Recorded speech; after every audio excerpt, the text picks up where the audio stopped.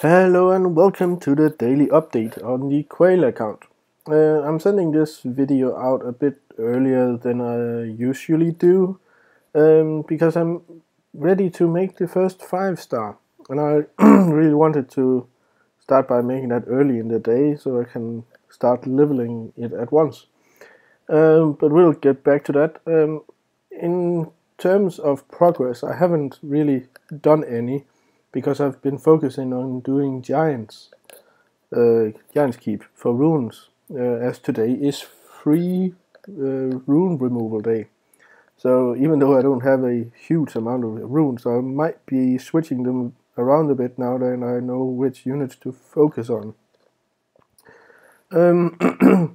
So that is also what I will be using the rest of today's energy on, doing Giants. But we do have a few updates also. We actually have to wish. We can do that. I wouldn't mind if it stops where it starts. 100 crystals won't be bad. But let's see. Always have a chance of a monster or a rune. No. Well, 15 crystals. Not bad. Could be worse. So that's 15 more. But let's get to the 5-starring. Now, I really wanted to do the water sylph first. She has been quite an asset. But if you think about which units I used to evolve her with, I think it's better to do the water Amazon first. Simply because 2 of the units I will be using are also water Amazons, so that's 2 skill ups for her.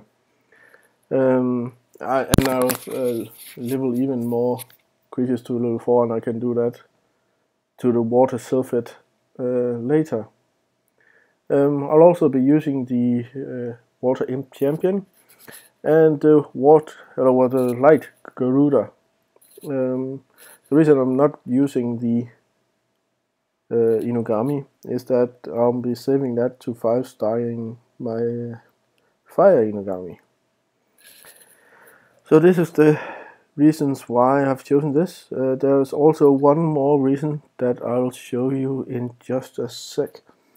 But let's just make our first 5-star for this account.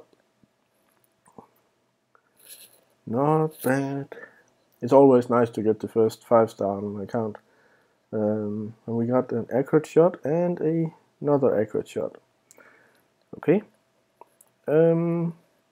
What we can do also is another thing I've been debating with myself, is actually awaken it. I would also like to awaken the water sylphid first, but at this current state of the account, I simply cannot farm these higher essences with any regularity. So I'll be spending a huge amount of energy trying to get those last 7 water and the 2 high magic. So she will enable me to do a bit higher content in the magic and water dungeon. So I think it will be faster in the end by awakening her first. So let's do that. So we have our first 5-star awakened monster, Elaine, I think it's called.